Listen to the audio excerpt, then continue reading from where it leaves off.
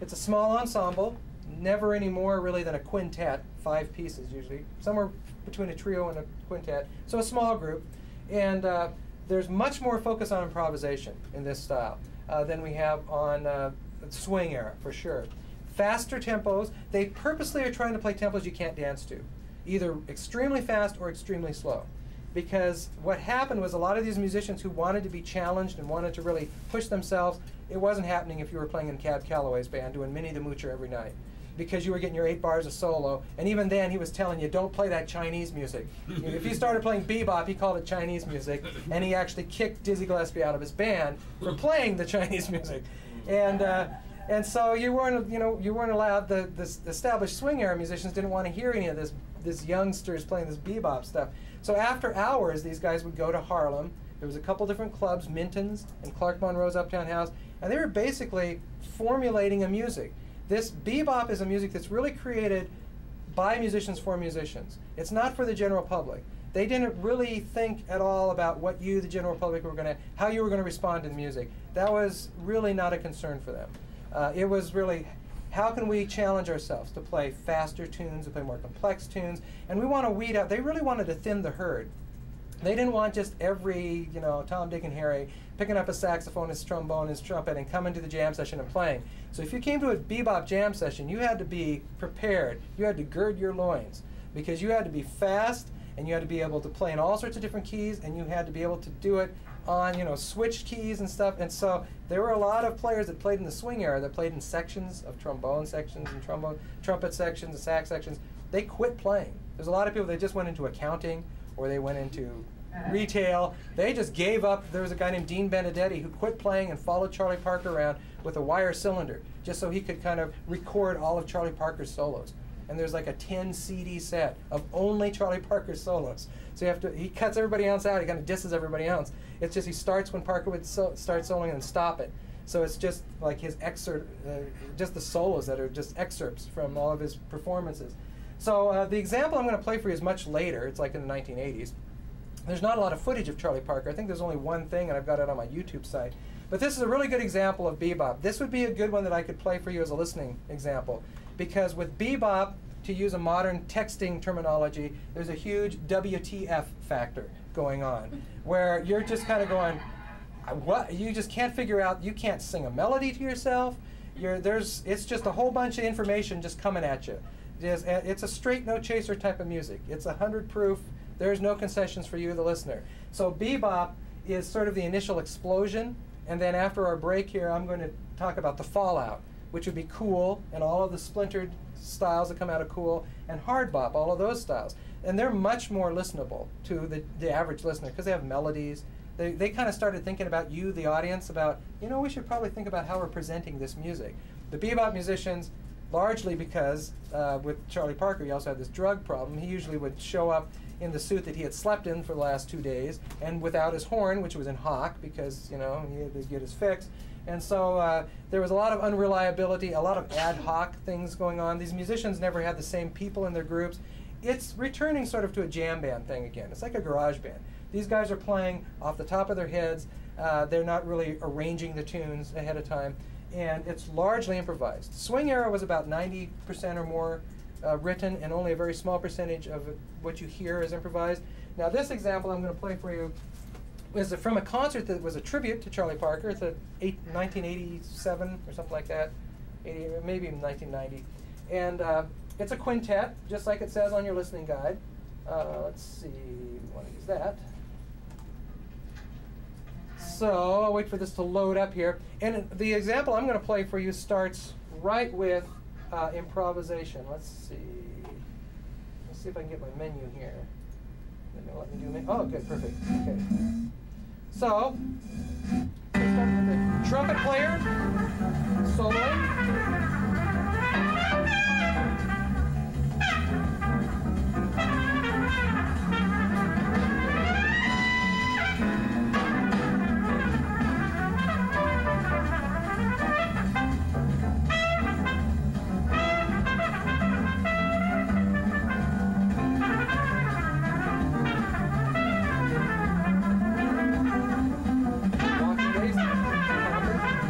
So while the stuff we talked about before. Oh, let's do it. Well, his hands are behind here. You can see him a minute ago. There they are.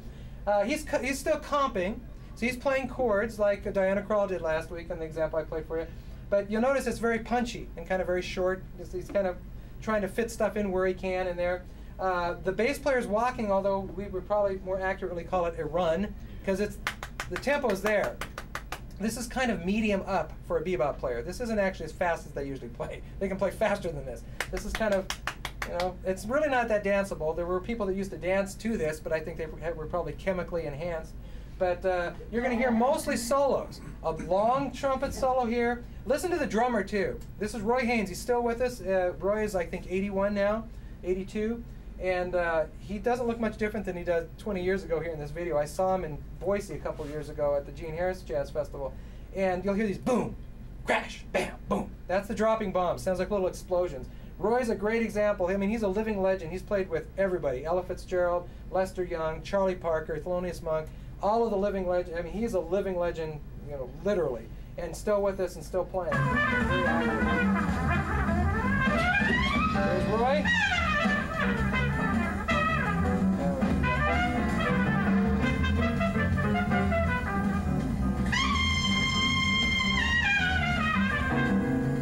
Next solo. This is an alto saxophone. This is a guy named Frank Morgan. So this is the saxophone similar to the one that Charlie Parker played, the alto sax, which is in the female vocal range. Frank Morgan is an interesting character. He just died last year. He had a stroke at the age of 78. But Frank disappeared for 25 years. He was in San Quentin on drug charges. And people thought he was dead. He was gone. And he reemerged in 1985. And the whole jazz public kind of went, wow, we thought you were dead. And he wasn't dead. He had been just in hibernation because he got busted on heroin charges. He fell victim to, he's very much influenced by Charlie Parker. He was too much influenced by Charlie Parker. But he had sort of a second career, starting from 1985 to last year, a couple years ago. He has several albums that once he reemerged in the public that he played. And you'll notice he's playing very fast. It's a very virtuosic type of music. Again, you've heard no melody yet. It's been trumpet solo, now it's going to be saxophone solo. This is a quintessential example of bebop music. Bam, bam, boom.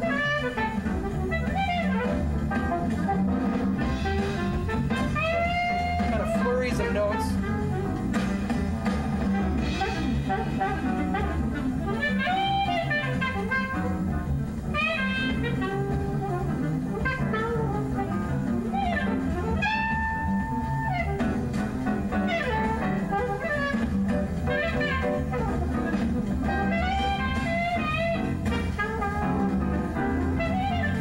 They're going to trade back and forth once he finishes his solo.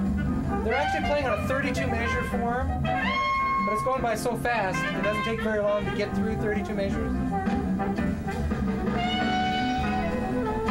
You get bam, bam, boom, bam.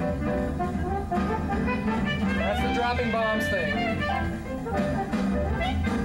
boom, bam, boom.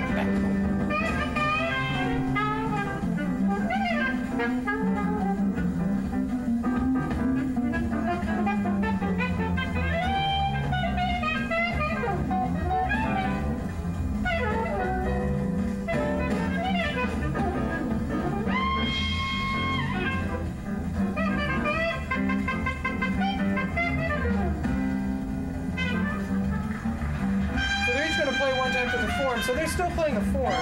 They're playing a 32-bar form in one particular key.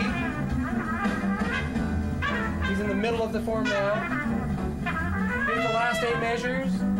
1, 2, 3, 2, 3, 4, 4, 2, 3, 4, 5, 2, 3, 4, 6, 2, 3, 4, 7, 8. Next person. So now he'll play one time through 32 measures.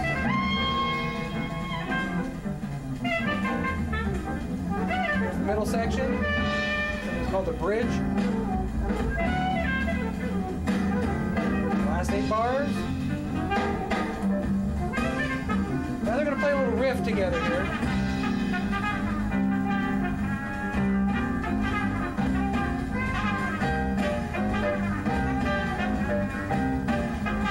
Feature the drummer here.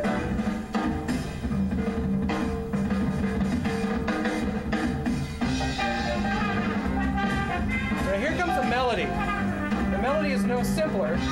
This is the melody.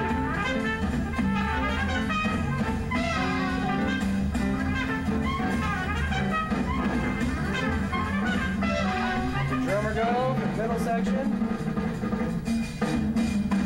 Last part of the melody again.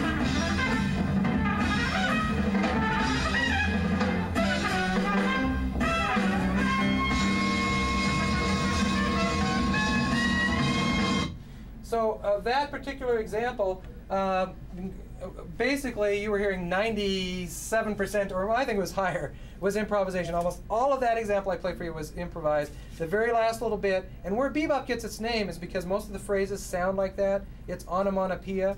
If you know what that word means, bang, you know, bow wow, meow, you know, clickety clack. It's a word that tries to describe its sound. That's what something that's onomatopoetic is that. And so bebop, the writers started to say, you know, these phrases sound like they're going da-da-da-da bebop, da-da-da bebop, da-da-da bebop, biddly-da bebop, biddly-da bebop. And almost all the bebop tunes have that kind of characteristic. They end with a high to low note or a low to high note that sounds like you're going bebop, you know, from bottom to top or top to bottom. The musicians hated it. They hated that term. They would call them beboppers or reboppers when they first started out. And it got shortened to bop, which was slightly hipper, but they still didn't really care for that. And a lot of musicians refused to call their music that, but it got labeled and it stuck. That's what the writers who were trying to define the music, they just called it bop, because they were bebop, because that's what it sounds like.